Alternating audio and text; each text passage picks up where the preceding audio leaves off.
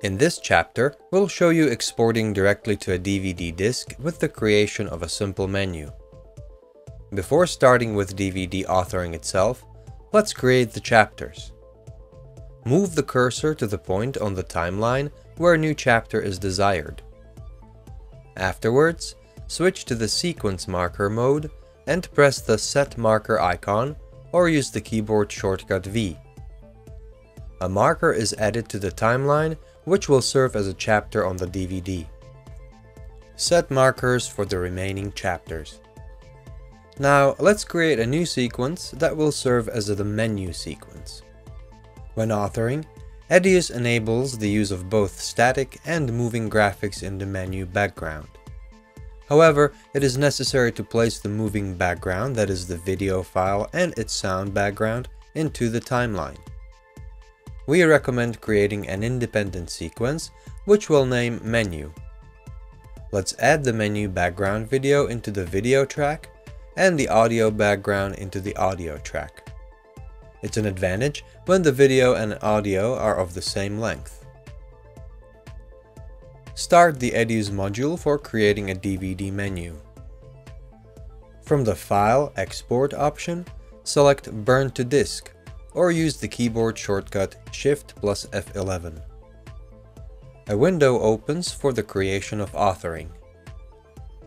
There are two selection options, DVD and Blu-ray in the Basic tab. If you selected Blu-ray, in the next step you'd be able to choose between MPG2 and H.264 codec options.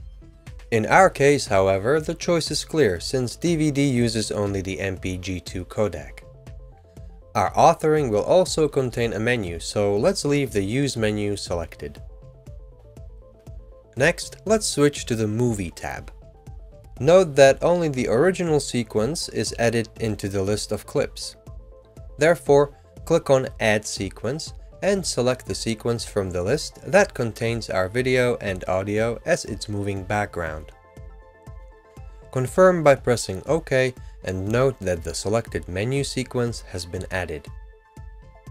There is a setting button next to each sequence or imported clip.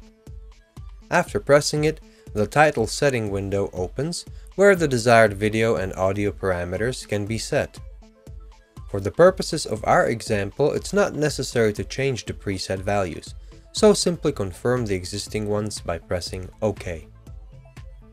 In the list of sequences on the right, there are buttons for deletion and sequence order change. Changing the order of sequence is useful with multiple clips used in authoring. Let's switch into the Style tab. Here the side ratio is selected. There are several preset styles available in the lower part of the Style tab.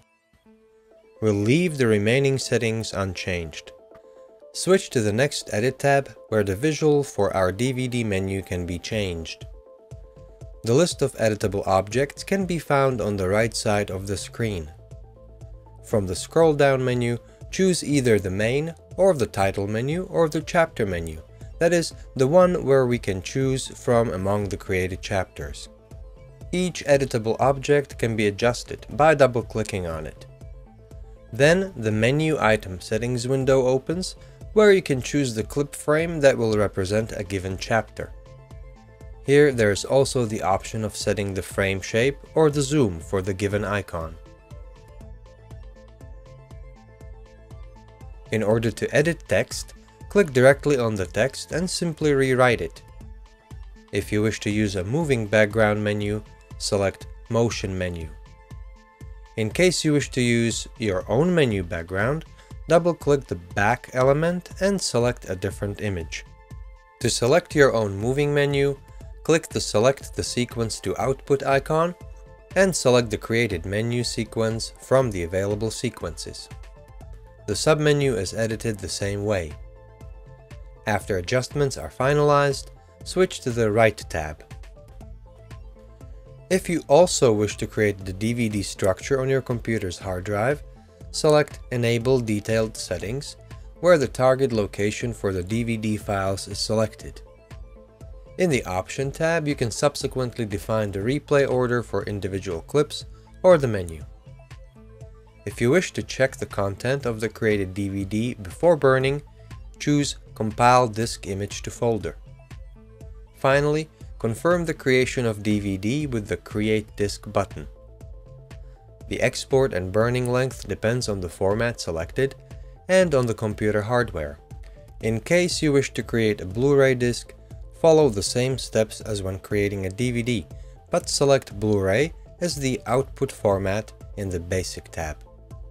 A Blu-ray disc burner is required for final Blu-ray disc burning, and this function is unavailable without it.